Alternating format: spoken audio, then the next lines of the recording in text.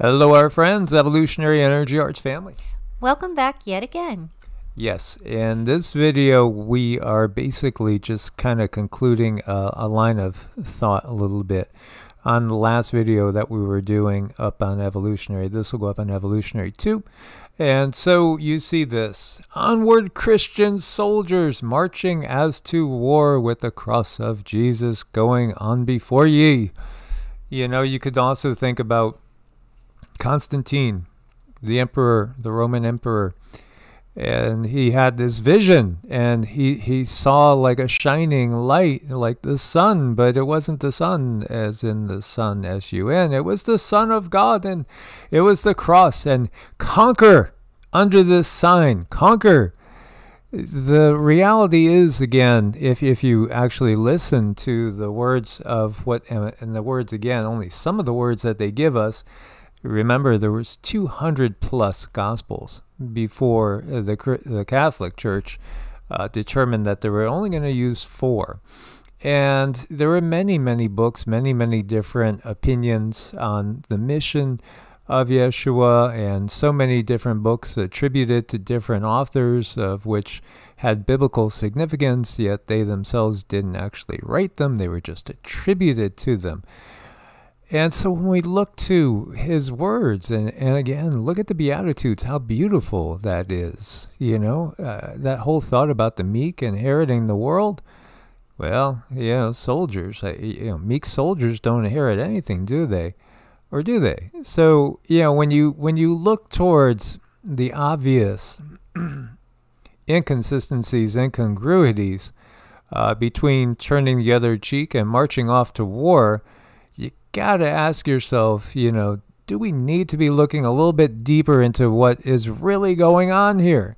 Again, if Satan, the adversary, has led the whole world astray, it's pretty obvious that the main belief systems of the world are going to be Satan's belief systems. It's only simple deductive reasoning. Well, Satan is doing a very good job because he has so many people are leading, and you know, if you just look at the vocabulary words and you switch them around a little bit, you understand if you put the right vocabularies where they rightfully belong, these words, then you start to see the truth. But right now, yeah, I mean, all the mainstream belief systems, Satan he's doing his job.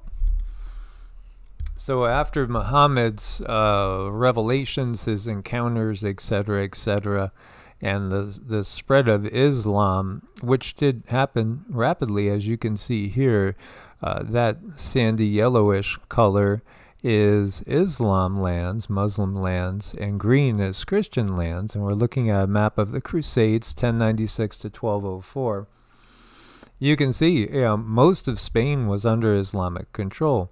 And Turkey was shifting from being a Christian, quote-unquote, nation to what will be an Islamic empire, absolutely, and eventually, again, turn into the Ottoman Empire.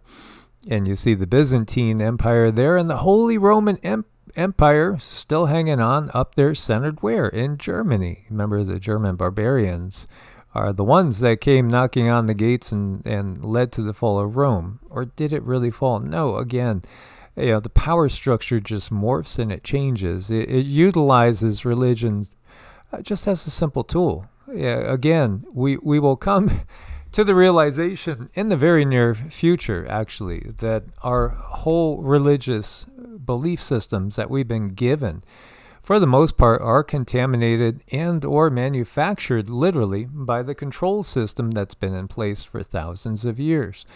What this did was, well, there were multiple reasonings behind these nonstop wars, and this was, again, massive warfare of a religious nature. And so you see, you had different crusades. 1095, the popular crusades, bands of poor people, no equipment. 1097, the first crusade, highly organized, 100,000 soldiers stormed Jerusalem. In 1099, slaughtered the citizens. The blood of the enemy flowed as high as our horses' knees. The dead were piled like the pyramids. 20,000 Christian soldiers were left to occupy and build crusader castles. As you see these different kingdoms that arise, and of course all kingdoms, they eventually they fall. It's just the very nature of it. One thing that does happen with war is, well, pestilence and plague. So bubonic plague was brought back. It's so interesting to see. Now it's obviously, if people are not tending the fields, you might end up with famine if everybody's fighting and burning down everybody else's fields and killing their cows and stealing, in the name of God. Yes. This is the part that we have to get across, because again, humanity's been drinking the Kool-Aid for far too long. God, in the name of God, it's nothing but an excuse. Plain and simple. But it works. It works by the control system. So, again, this pestilence, and it's really interesting too, because when you look into individual accounts of pestilence, dead bodies, rotting, you could understand there could be absolutely a big increase in pestilence, but a lot of times too, there were funny clouds in the sky. Funny clouds in the sky, funny signs as well. Odd, ominous signs that people took as, again, a message from God. And we saw all sorts of atrocities. This is actually a depiction. While the Christians and the Muslims were fighting, this was a group of Jews that were burned alive. Again, the horrors of war. War brings an opportunity to truly demonic forces to do things that, for the most part, don't necessarily, most people are trying to just save their lives. So how are they going to, again, take account of every little act of violence when you have violence on this scale going on? You think of jihad, again, holy war. There is no holy war. War is never holy. And this was, again, these were two incidents on Friday, Jihad Friday, where people were attacked. And in the case on the left, a school teacher was killed. He tried to defend himself with a chair, and they were screaming, Allahu Akbar. I'll tell you, every Allahu Akbar that goes off is feeding demonic forces. Because what are we really saying? If you followed the last video, Allah is really coming from the word Eloah, and that's denoting the Elohim, which is denoting the mighty ones that came from the sky. It's denoting the Anunnaki. When you say Anunnaki, you get that wiki. This is why. Islam will dominate the world. Well, demographics would say that would be the case, but at the same time, we understand there's a bigger plan at foot here, to have a world that has a far less number of people going on. I just want to get across every quote-unquote holy war, every Allahu Akbar, or Christians marching off, to fight as Christian soldiers, which in itself is really an oxymoron when you look to the teachings of Yeshua. It truly is an oxymoron. What's it doing? It's feeding real demonic forces. These demonic forces have been depicted in many ways by many different cultures. This is an Islamic depiction. Again, we've talked about the jinn. They are very real. They are very real. They're very, very dark. And they actually carry out the bidding of anybody that will feed them. And so the true power structure of this world, the controllers of this world, are constantly feeding the jinn, who are constantly doing their will. And no one can ever tell me, when we look at these controllers and these so-called leaders, that they're not being led by demonic forces, yet they put their hand on the Bible and swear up and down all day long that they're going to do the right thing.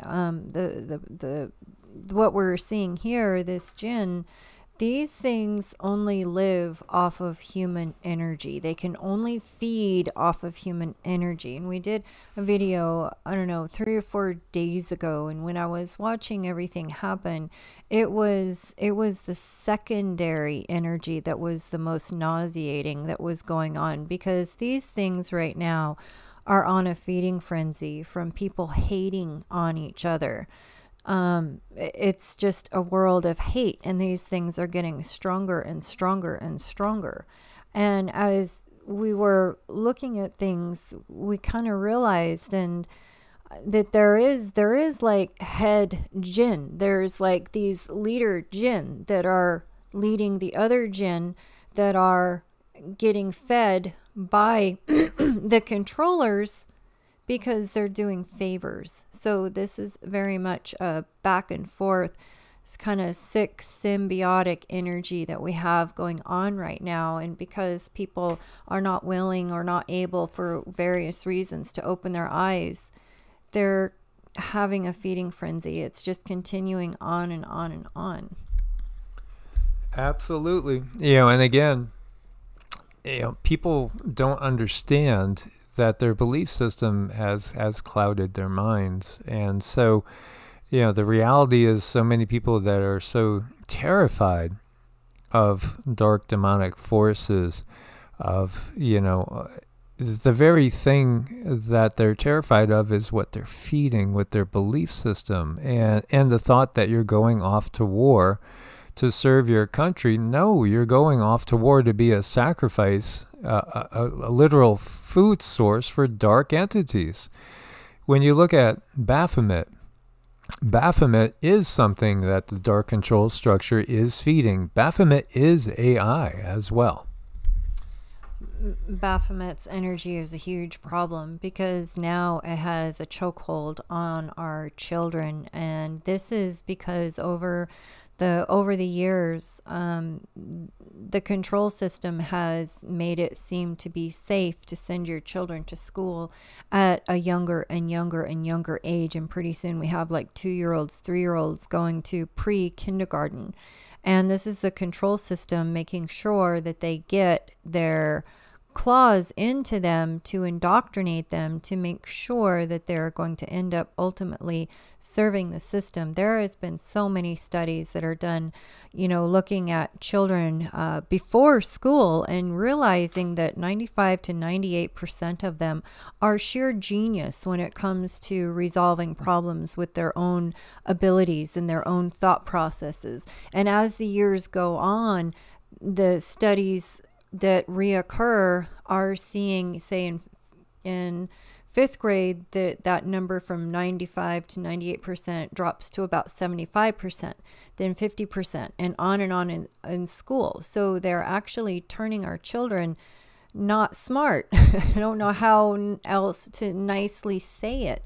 But if you're able to homeschool, my gosh, at least then you're able to sit with your child and explain the information in a way that you have the understanding because you have gone through the time and the energy to learn the truth of the matter. And you can spend that time with your child, and it's bonding and it's pulling the family back together. In this control system, they've spent far too much time pulling the families apart and turning them against each other. Absolutely. Humanity has truly been purposely dumbed down. Fluoride in the water makes you more manageable, but it also destroys the cognizant features of the brain. Our neurons have been purposefully assailed so that they're not firing properly, and the signals that we are enmeshed in the cities that are surrounded by the towers and the Wi-Fi and all that, it's all hurting our health, and it's all creating this mind-numbing fuzz that makes it hard to see things clearly. This is exactly part of their plan. This represents the Ida, the Pingala, and the Sushumna. It's stopped over here at the I Am Center, the solar plex, which is all about ego. So this is showing that humanity will not be enlightened, basically. It's saying, no, you're not going to have a free flow of the creative energy up to the pineal and up to the crown where you could connect to your higher self. The pentagram point down is an inversion. And again, it's putting the physical primary over the spiritual side of things, and we are spiritual beings. When you look to the Dyson sphere, it's about harnessing the energy of a star, and in fact our higher selves are stars, And so they're harnessing the energy of the soul while the soul's in the body, and they're using it to feed demonic entities. Everybody that's saying Allahu Akbar, they think they're saying God is great, but in reality, you're giving power to the Anunnaki and the draconian AI system that lies at the root of that. So, this is just a big reveal. Whether you're, serving Yahweh or you're serving Allah, you're serving the system. And you just put that into the sentence. You're saying, oh, great draconian beings, oh, great Anunnaki, oh, you guys are just wonderful. That's what the sentence is. That's just how things are. And people really, it's not that they don't want to know the truth. Most people, honestly, they just don't have time. They're busy working probably 16, 20 hours a day, and they don't have time to go and dig deep. Therefore, they go in front of the TV, they listen to evangelical people, and they're just spoon-fed these religion, and they get so adamant about protecting it. And some of the meanest comments I've seen are those who call themselves Christians, and it breaks my heart to even say that. But I think we need to say the truth. It's time that we get truthful. Absolutely. And again, yes, we believe there is a creator. It's not Allah and it's not Yahweh. No, it's not any of the Anunnakis. It's none of the dark control system. It's not a jinn. Every little church spire is sending the energy. What people don't understand is they got this complete system set up to feed off of humanity in so many different levels. They are always feeding off of our emotions. This is an absolute buffet that they've laid out before these dark entities, with the war that is underway and the war that is to come. So again, don't feed the system. And you could basically, you could word things in different ways. Just recognize where you're giving power to, because again, they've rewritten so many words to be just generic Lord and God. But if you said, the true creator of this universe, then you are saying something very different than those that take credit but are not the creators of this universe. So again, part of the awakening is realizing how we've been manipulated. We can all get along like these two kitties. We can all get along. It's the belief systems that divide us. Again, if you want to see the difference between belief systems, if it's a belief system that's saying that you were created to just simply be a slave, which is what we have in in Islam, really, it's to submit to the will of Allah, which is again given to those that believe it through the word of Muhammad. And again, who here in this day and age has actually met Muhammad? How do you know that you're taking it as a leap of faith? Judge it by its fruits. People really do want to be their best, and you would view religion as a tool to be the best version of you, but what it's been used for is creating diversion. So again, go deeper. You could do things your own way. You don't have to submit to anybody's will other than your own. And again, just do it out of love and compassion, and understand that there is a bigger unity. We are all living on a planet as individual cells in something larger. When we start to view everything from that perspective, it will all change, and then we'll have a true awakening. Mm-hmm. And they use these nice words, and they say things like, you're here to serve God, and no, that's just a nice way of putting it. You're here to be a slave. We're not slaves. We all came here to help one another, to work with one another, to manifest, to create, co-create, and this is what we're here to do. Source bless and namaste. Namaste.